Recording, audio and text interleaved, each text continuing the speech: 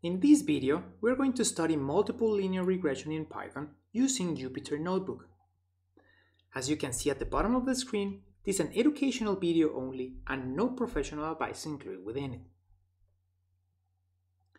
Okay, so let's go into the web browser where the Jupyter Notebook is located. So the first step is we need to add a new cell below. To do so, we click on this button of Insert Cell Below.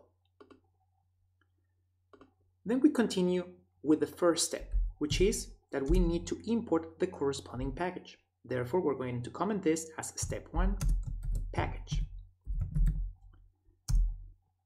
And we're going to import statsModels.api as SM.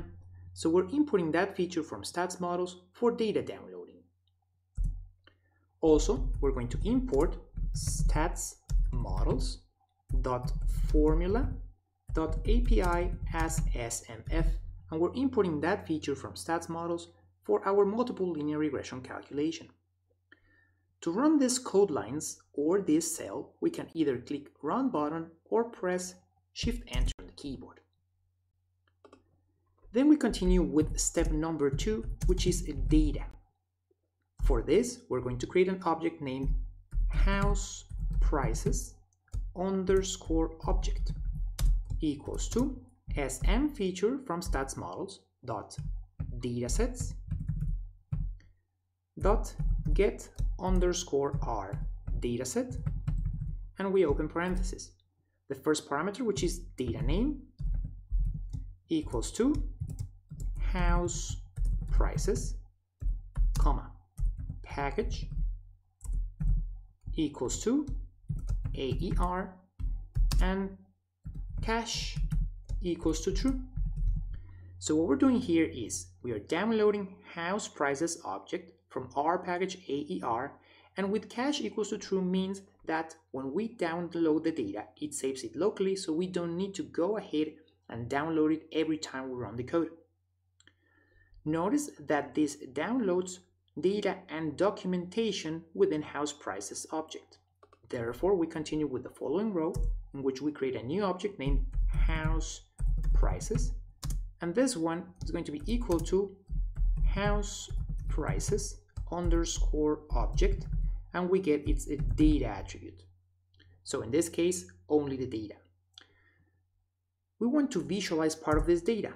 Therefore, we do so with the following code line, which is print and from house prices data object with .ilog, which means integer location, and within brackets, semicolons means that we're selecting all the rows, comma, from columns 0 to 3, meaning the first 3 columns of data with Python notation. .head method, so this will print the head of that data frame. So again, to run these code lines, we can go ahead and press Shift-Enter on the keyboard, and we can see right here printing of part of that data frame. So we see the first 5 rows of data and the first 3 columns of price, lot size, and bedrooms.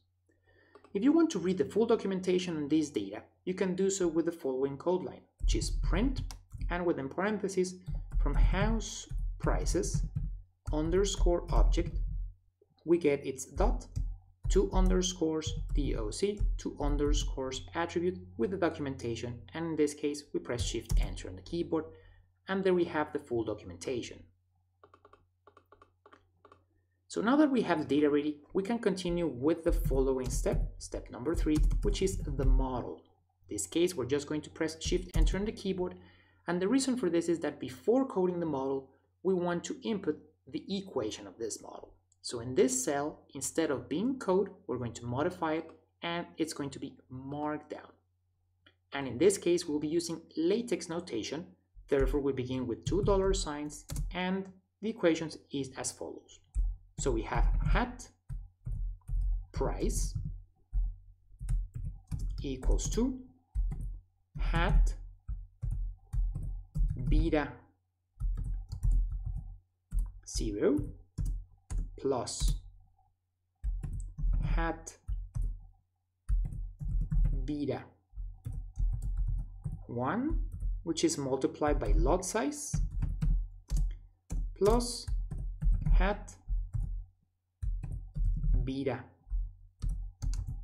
2, which is multiplied by bedrooms.